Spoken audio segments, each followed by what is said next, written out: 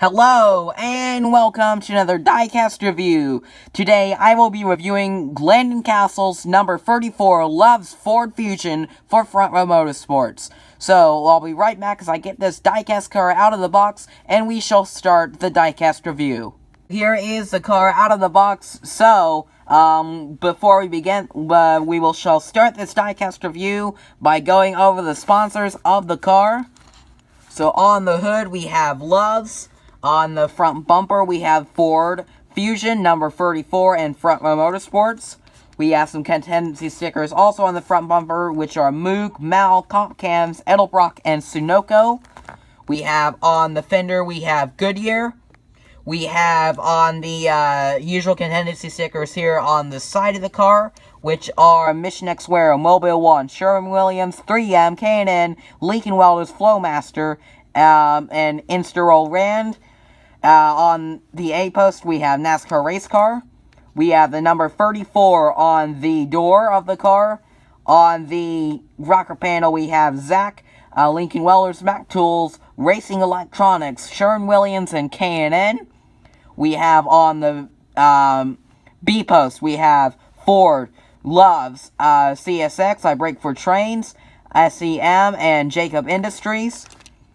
Then we have on no C-post sponsors. On the quarter panel, we have Loves and Safety Clean. On the back of the car, we have Loves, Ford, and then I Brake for Trains, CSX, of course. So, number 34 on the back bumper. We have Loves on the deck lid, and then we have Landon Cassill's name on the back window. Loves on the roof, and along with the number 34. Landon Cassill's on the name rail, and that's all of the logos on the car. So yeah, that's really nice diecast car. So basically, paint scheme wise, it's a pretty simple paint scheme.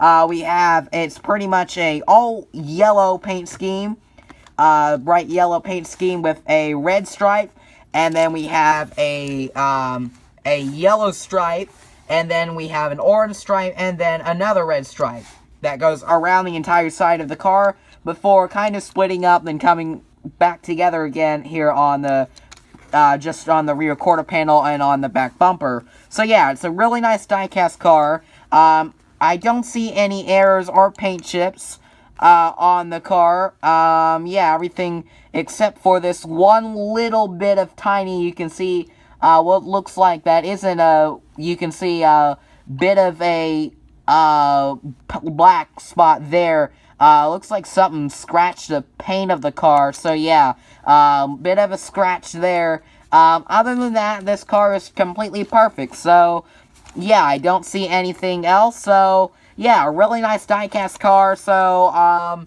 yeah, definitely I would really recommend picking this car up. It's a really cool paint scheme. It's nice to see Lionel producing diecast cars, because we don't get diecast cars from like teams like Front Row Motorsports or BK Racing that often. So yeah, really cool to see this. So thank you for watching this diecast review. If I was to rate this car, I'd rate it a 9.5 out of 10. So thank you for watching.